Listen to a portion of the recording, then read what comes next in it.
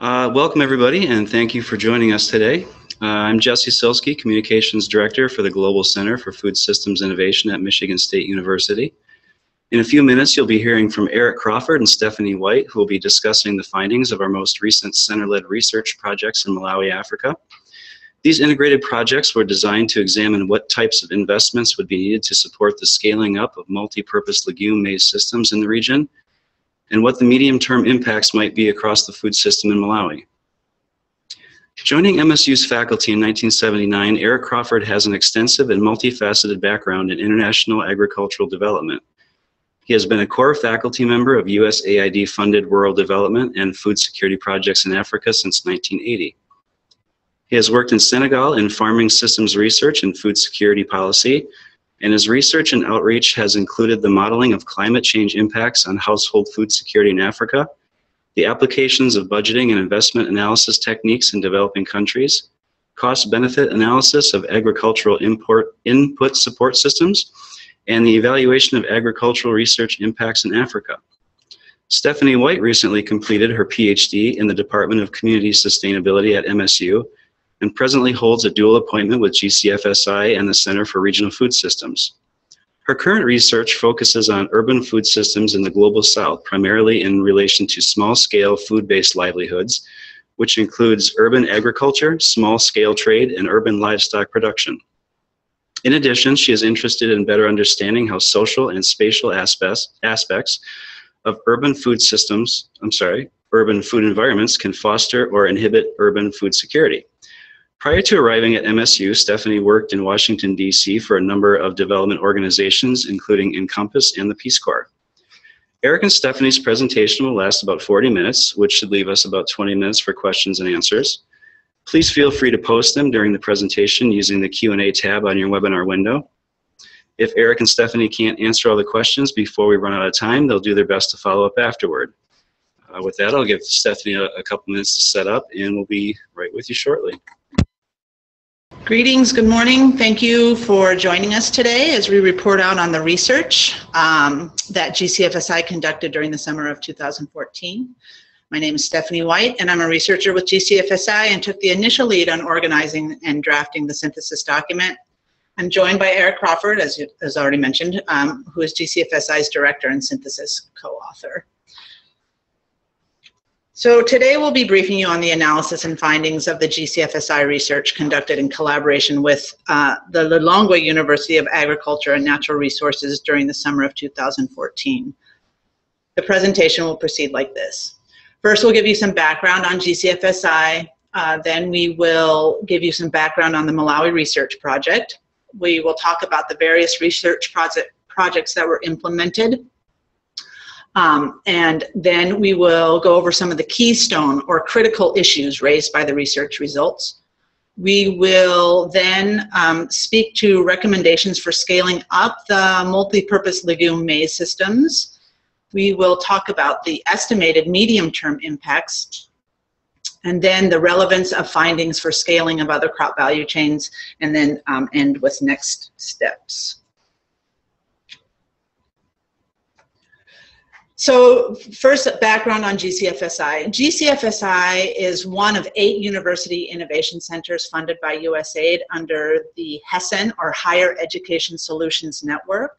The goal of GCFSI is to create, test, and enable the scaling of innovations in the food system using an approach that is multidisciplinary, focused on the entire food system, forward-looking, and considers major trends that will impact the future of food system performance. And those trends include population growth, climate change, and pressure on land, rapid urbanization and income growth, and workforce development. So GCFSI carries out its mandate in a number of ways, including through grants to people doing innovative work in food systems, including students, and through center-led projects. The research in Malawi was an example of a center-led project and embodied these characteristics that I've just gone over, of being multidisciplinary, focused on the entire food system, and forward-looking. So with an understanding of what GCFSI does and what its approach is, let's dive into the synthesis report. Early in 2014, as the GCFSI team was working to put its goals into practice, the decision was made to implement a multi-team research project in which all teams would work to answer this question here. Where and how can multi-purpose legumes be scaled for sustainable intensification of maize systems, and what would the potential impacts be in the medium term across the food system in Malawi? So as you can see, the focus here is on scaling the already identified innovative technology, which is sustainable intensification using multi-purpose legumes in maize-based systems. That multiple teams were charged with answering this question, bringing to bear their own expertise, recognizes that scaling is a complex endeavor and really relies on understanding what's going on with multi-purpose legume maize systems from multiple perspectives and multiple entry points. So in the next several slides, I'll get to how we disaggregated the scaling questions so that we could get a handle on it and look at it from multiple angles in a way that got at the different aspects of those multi-purpose legume maize systems. And for those not familiar, multi-purpose legumes are those legumes that have multiple roles in the agri-food cropping system. For example, they may provide for soil fertility, they may provide a source of nutrition or income, they may provide for firewood or fodder for livestock. And in this case, medium term refers to about a 5 to 10 year period. So it was the task of each team to bring their expertise to bear on answering this question. But at the same time, it was important for us to have a sort of guiding framework for understanding how the research fit together. In conceptualizing this, we took a view of food systems that considers not only the activities associated with food production and exchange, which is typically how food systems are conceived, but we also wanted to work with the context that would shape how food systems are carried out. So yes, the technology we're concerned about happens in the farmer's fields, but the dynamics that influence whether or not a farmer will choose to practice this technology go well beyond the farm gate and are influenced by wider social and economic dynamics. Our organizing approach is illustrated by this graphic.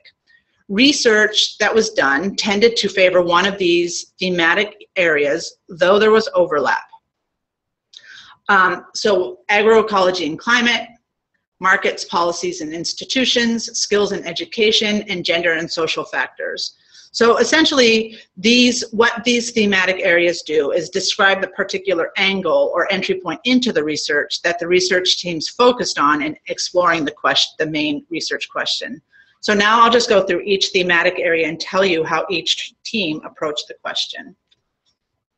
Essentially, these next things that we're going through are just descriptions of what the various research is, and then I'll show you a couple of slides that have the actual title of the report and the research teams associated. Okay, so for agroecology and climate, what the teams looked at were, first of all, on-farm experimentation with farmer groups to identify ways that legumes can support sustainable intensification of maize. So that was mainly focused on farmers and their decision-making. The 2 and 3 are more of a overview, more of sort of a landscape-wide look at what's going on with the environmental aspects. So 2 is climate, land use, and watershed modeling to evaluate the potential for scaling improved legume maize production systems. And number 3 is modeling climate change impacts on maize and irrigated rice production systems. For markets, policies, and institutions, one team mapped the current legume marketing system and assessed future growth and demand. Another team, which is my actual team, mapped the informal legume markets in the longways and identified opportunities and constraints for expansion of pigeon pea marketing. Another team identified policy and institutional constraints at a larger sort of Malawi-wide scale that affected the performance of legume value chains. For looking at skills and education that would be associated with scaling, one team developed and assessed the value of participatory video methods to enhance knowledge. And another team mapped the stakeholders relevant to workforce development in the legume value chain and assessed the needs within Luanar for stronger capacity to support workforce development. And then gender analysis was performed on the pigeon pea value chain and identified gender and broader social constraints to improve legume maize production and marketing. So what I want to do now is just give you a look at the different, these are the different research projects and the researchers associated with that. And I won't go through, but I do want you to know that this is here. You can go back to look at these, the teams of research available with, or that were involved with each of the research projects. Okay, so what we ended up focusing mostly on pigeon pea. Several teams did remain agnostic in terms of the legume they focused on, but several others strongly favored pigeon pea. And while soybeans and groundnuts are a Feed the Future program priority in Malawi, pigeon pea was the multi-purpose legume that received the most attention, and that is because it provides a full range of multi-purpose benefits, some of those that I had gone over before. It's fodder, it's nutrition, it's income, and it's nitrogen fixing, so soil improvement. It's a long growing cycle that allows it to fix more nitrogen and add more organic matter to the soil than many other legumes, and it improves the level and stability of intercrop maize yields. It also faces a strong export market. At least 25% of Malawi's production is processed and exported, and it provides income earning opportunities for women. Women are particularly knowledgeable about the cultivation of this crop. Okay, so not only does taking a system perspective to scaling a technology mean understanding things through multiple frames of reference or disciplines that as I already spoke to, but it also means understanding what goes on beyond the farm gate. It means understanding how the commodity is important to people in both rural and urban areas. It means understanding how it is important to both formal and informal exchange relationships so that opportunities for supporting or improving the various aspects of the system can be identified. And it means looking at the relationships that comprise the system, meaning we looked at how various institutions were shaping legume trade and adoption, how policies could influence adoption, where it made sense to grow in relation to biophysical and environmental factors, and how various social factors, especially gender, shaped who grew it. So a little bit more on the social dimensions. I just want to point out that the emphasis, there were several researchers that placed an emphasis on capturing and considering social dynamics and relationships in relation to scaling sustainable intensification. So in addition to characterizing maize legume systems at the 40,000 foot level, which means understanding how institutions, broad environmental and landscape factors, policies, how all those things are implicated in scaling, several research projects also paid particular attention to the social relationships that comprise the system and to particular social positionings within the system. So what this means for the output of the research is that there has been a strong effort to consider scaling as a social process and not just a technical or technological one. So for example, Dr. Legume-Maize's analysis looked at gender roles and relationships along the value chain, which very much affect who does what opportunities exist for whom, and what sorts of constraints would need to be considered in interventions. There are some videos that GCFSI produced from this research that go more deeply into the social dimensions, and those URLs are here on the slide. Ruth, who is the woman who's in the top picture there, we followed her to understand what she goes through in terms of her daily life and buying and selling legumes, while another video performed by Chip Steinfeld's team provides an example of a participatory video that models socially and culturally informed nutrition messages.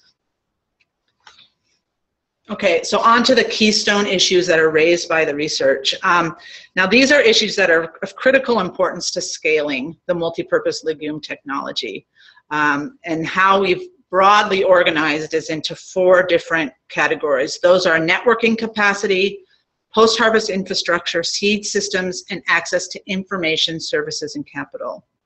Networking capacity refers to the limited access that each actor in the system has to other actors in the system. This means that many players along the value chain have a limited number of options in terms of where they can do business.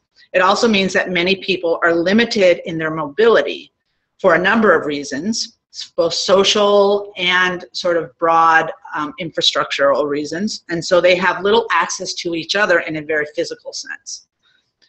Post-harvest infrastructure means that transportation, storage, and processing options are limited and or very costly. Transportation, for example, is a major expense for urban legume retailers and severely limits their ability to grow their businesses.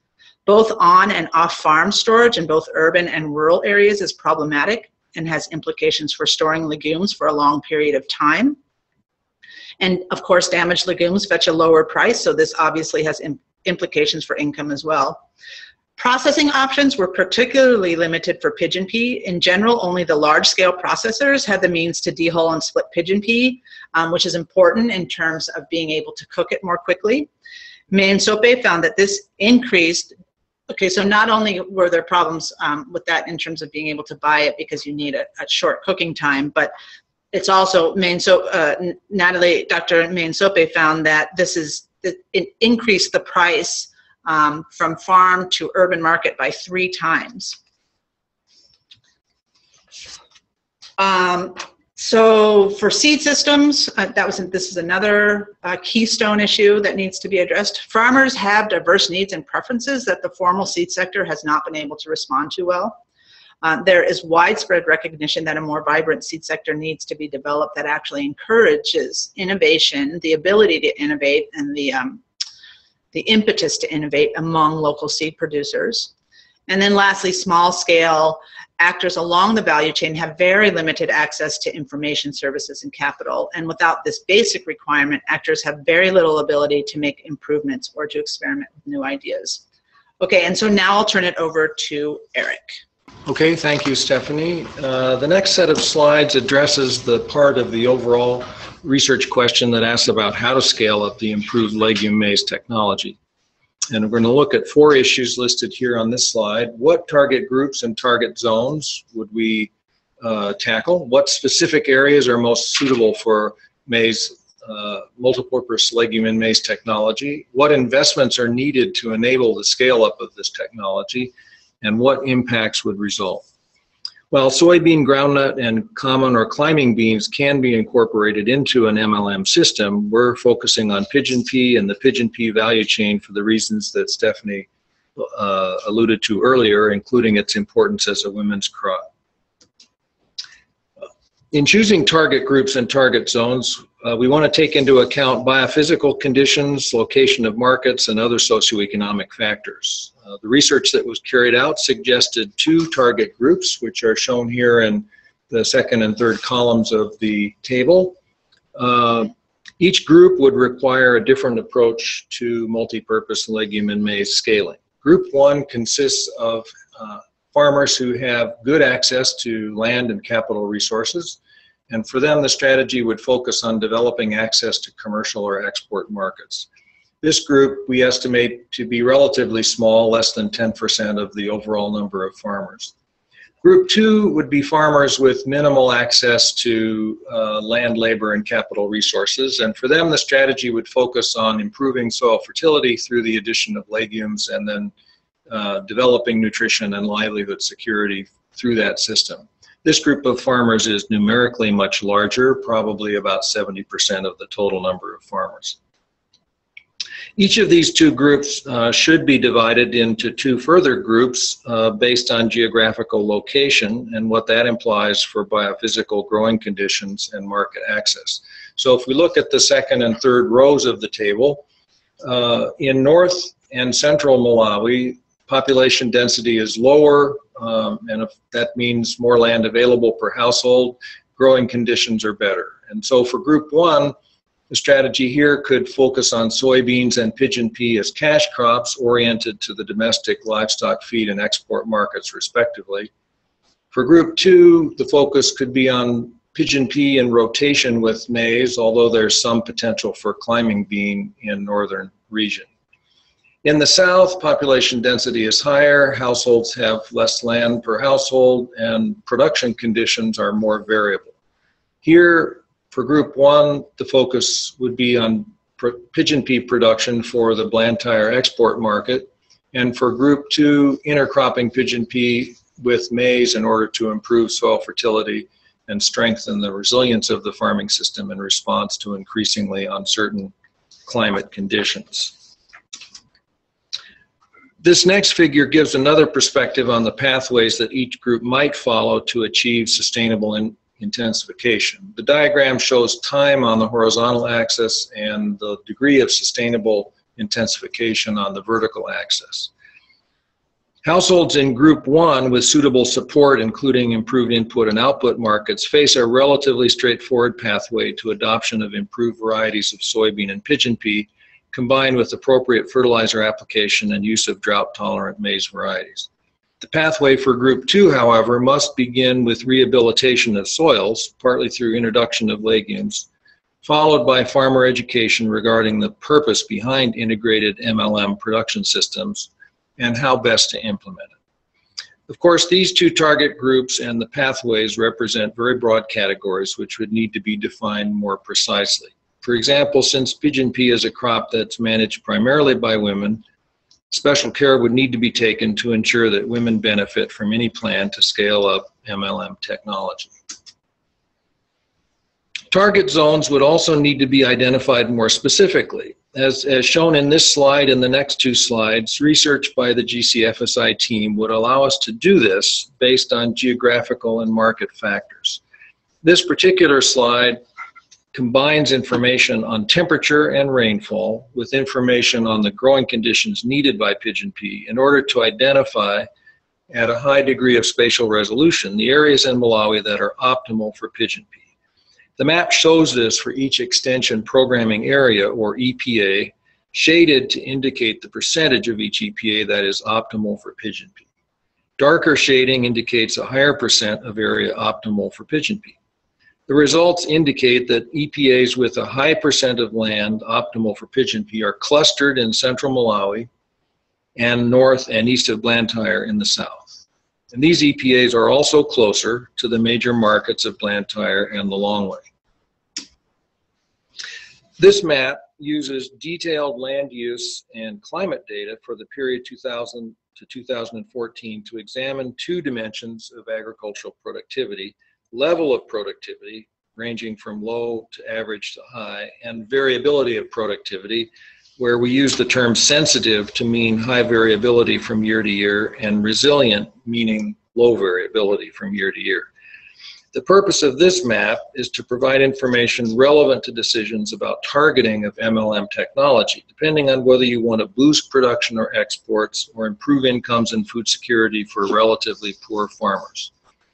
The 6 boxes at the top right of the figure show the percentage of Malawi's total area that falls into each of the 6 categories, defined by level of productivity and variability of productivity.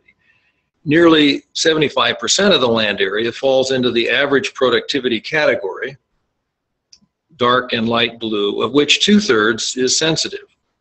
Average productivity areas are concentrated in the south and center, and high productivity in the north.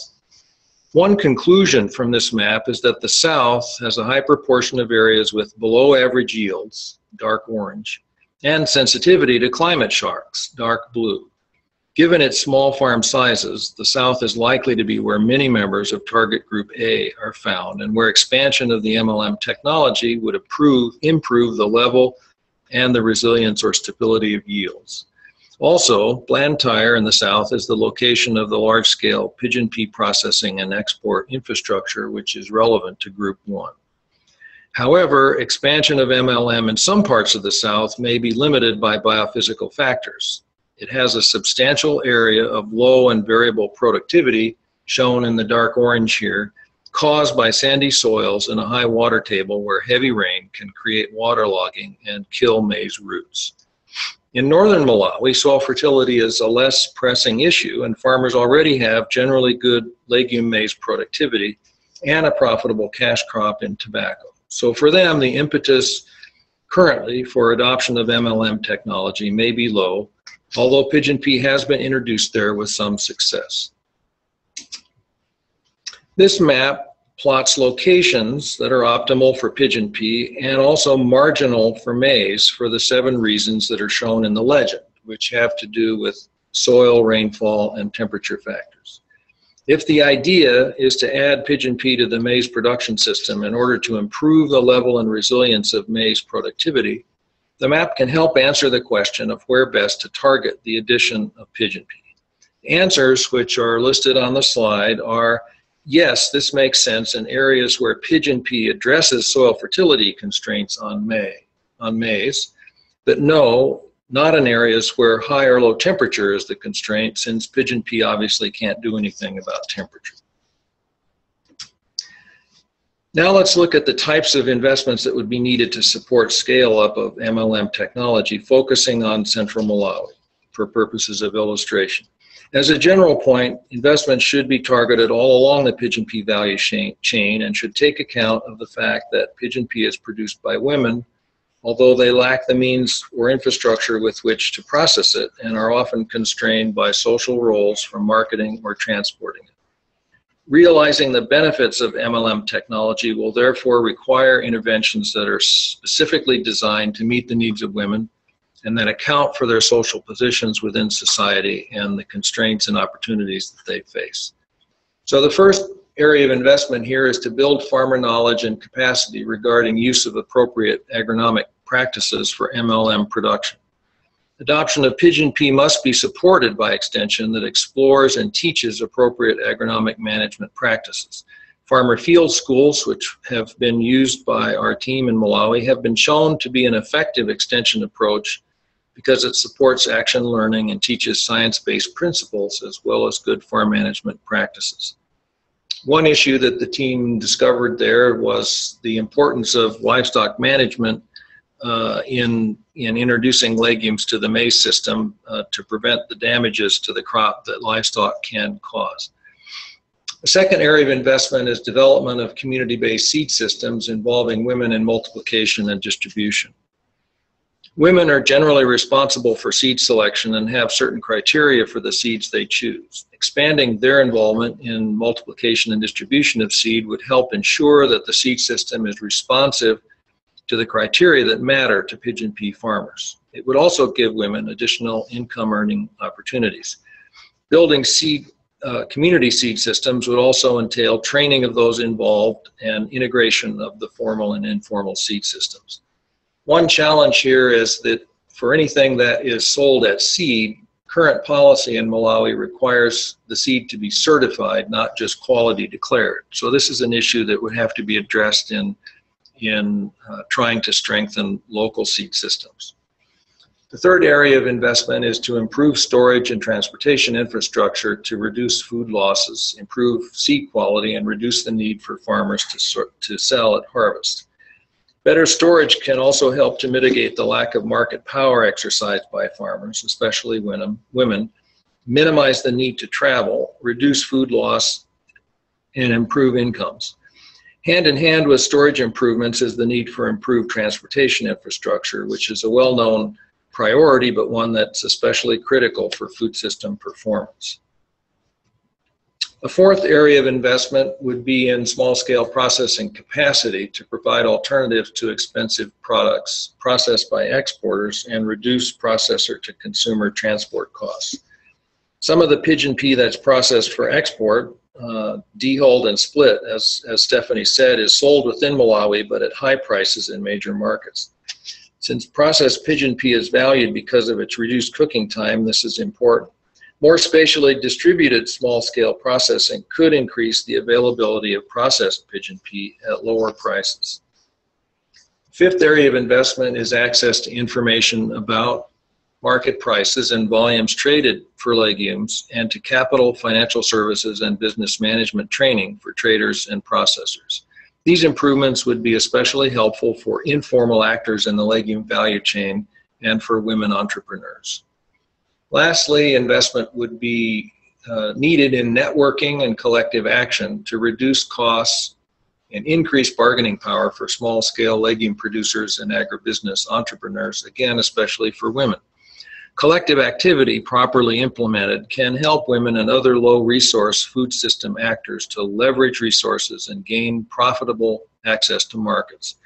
Of course, there are major hurdles in developing and managing such organizations, such as building trust within the group, but such organizational forms are familiar to many people and their value is already understood.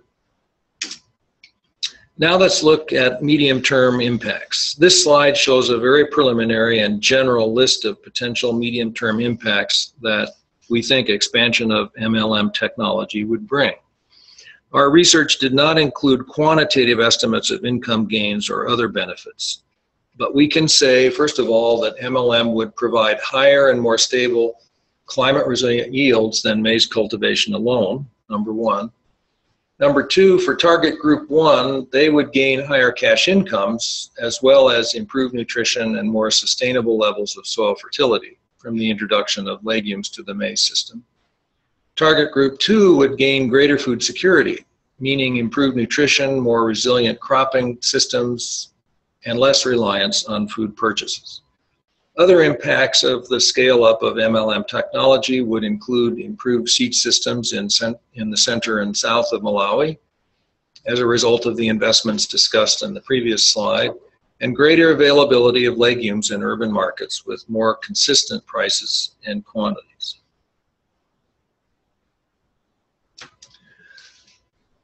What's the relevance of this to other crop value chains? As Stephanie noted, Pigeon pea is not one of the FTF program priorities. Soybeans and groundnuts are the priority in the Feed the Future strategy.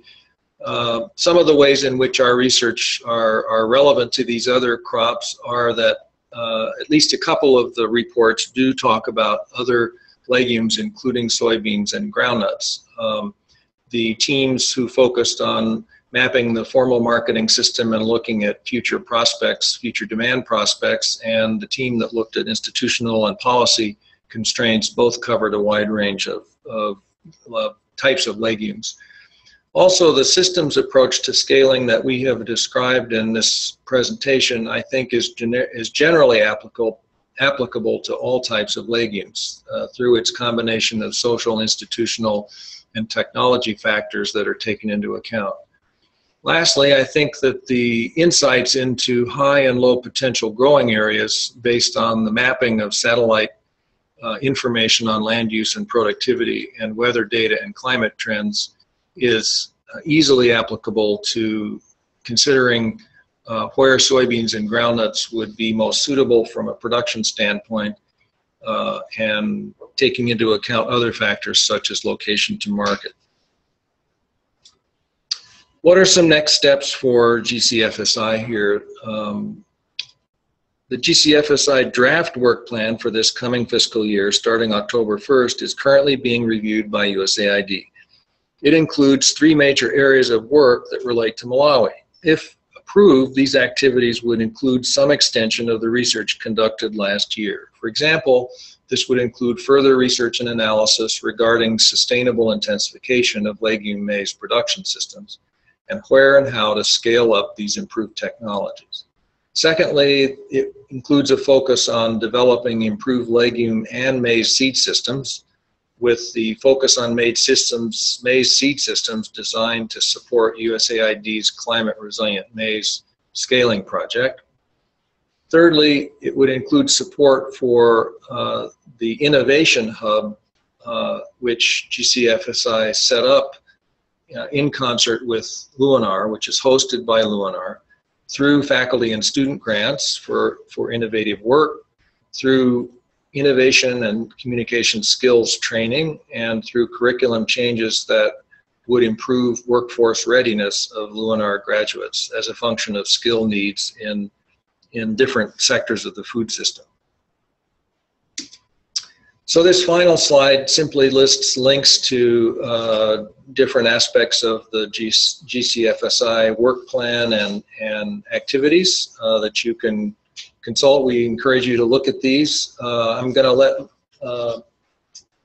Stephanie give a quick explanation of the Malawi Frugal Innovation Practicum, which we think was a very interesting and successful activity conducted quite recently. I'll just be very brief on that. That was just a activity carried out in collaboration with Luanar, in which we brought students together from both institutions, from a range of disciplines, to do action research in urban food markets and urban open-air food markets. And while it was mainly an education activity, the students were doing action research, so they really helped to increase our knowledge about what was going on in urban food markets and what the difficulties are there. So we will carry forward with that. I would just encourage you to check out those links for more from the students on that activity. And then, so I just want to acknowledge the funding that we received from the U.S. Global Development Lab and from the USAID Bureau for Food Security. We also leveraged funding from the Africa Rising Project and from Bill and Melinda Gates Foundation. And also big thanks to Luanar senior administrators who helped to coordinate this huge beast of a research project that we carried out last summer, which had a lot of moving parts. And of course, always, it's just always so nice to have people engage with us in answering all of our strange questions. So thank you to the farmers and private entrepreneurs in Malawi. But now we can take some questions. Thanks, Eric and Stephanie. We've got a few questions that have come in already. We're just going to pause just for a few seconds so that they can take a look at them, and we'll answer them one by one, but please feel free to answer more questions in the Q&A box. Okay, thanks to all of you for your questions. We'll do what we can to try to answer them. First question is whether we measured biomass production of the crop residue of the legume. I can't really answer that question, but certainly this is an aspect of the benefit of legumes that is well recognized. Regis Chikowo asks about impediments related with marketing and also processing of pigeon pea. Where exactly is the bottleneck? I think one of the bottlenecks here is that since many producers of pigeon pea are women, they have difficulty with the resources required to get the legumes to the market, and there's really a lack of local processing technology outside of the main market towns or even the export zone in Blantyre. So there are not so much production problems as marketing and post-harvest processing problems. There's a question about agricultural yield trends for Malawi. Are we talking about, we're talking about, that's a very good question. The map that showed that information is a map that looks at land use using satellite imagery, which is strongly correlated with agricultural productivity. But you're quite right, this is a measure of aggregate productivity. It's not a focus specifically on productivity of multi-purpose legume crops. Next question.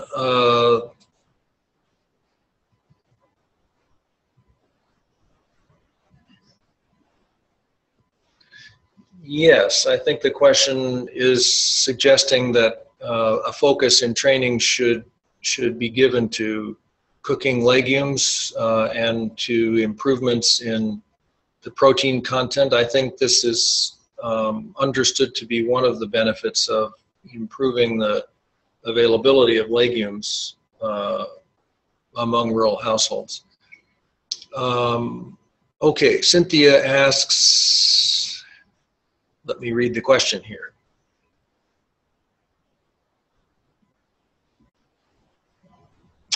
Okay, this is a good suggestion. We have proposed in our work plan a new area of activity that focuses on seed system development. So these contacts that you're mentioning here are things that we will need to follow up on. We will certainly do that. Appreciate those suggestions.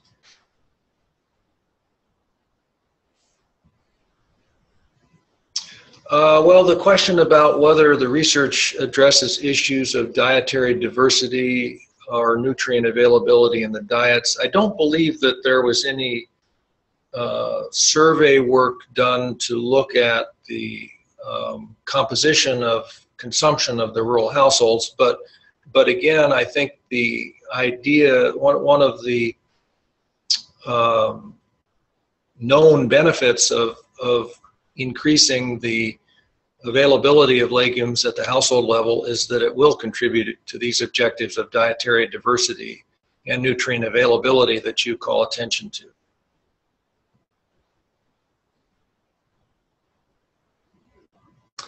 The last question here, how important are the multi-purpose legumes in the current diet and income of farm households? Well, it would vary, yes. The team that looked at consumption patterns would have some information on the importance pigeon pea in the household expenditure or consumption pattern. I couldn't give you those numbers offhand. They may be included in that particular report. Certainly we believe that pigeon pea does play an important role. Pigeon pea and other legumes play an important role in household diets and in income, especially for women within the households. Okay, William Baird asked a question about financing. We do feel, based on the research, that this is an impediment, especially for female growers. We don't have a specific plan for how to address that. The work that we did was designed to identify in general what sorts of investments would be needed to scale this up. We don't have a mandate really to actually implement a scale-up program, and so some of the specifics of how exactly you would implement these investments haven't yet been addressed, and that would include details of a financing or a microcredit plan. Which legume is best for Malawian soil? Well, I don't think either Stephanie or I are qualified to answer that question, but I think that would depend in part on where in Malawi you're talking about.